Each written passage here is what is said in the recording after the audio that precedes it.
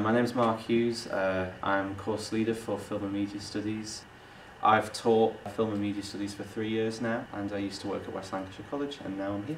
So would you like to tell us a bit about where you're from? I'm originally from the northeast of England, grew up in County Durham, and moved down here with my girlfriend and my son in 2010, and then did a teaching degree in 2012.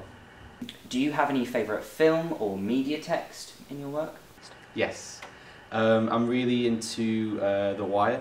It's one of my absolute favourites. Watch it if you get a chance. In terms of favourite films, I'm always stuck between three. There's The Matrix, Fight Club or Memento, and I can't decide. But they're all very, very good if you haven't seen them.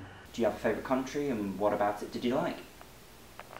I used to live in Canada for a bit while I was a student, and the same in France.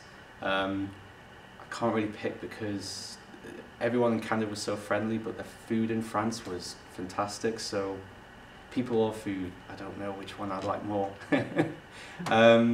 Go with the people, yeah. Canada was probably the best one. Okay.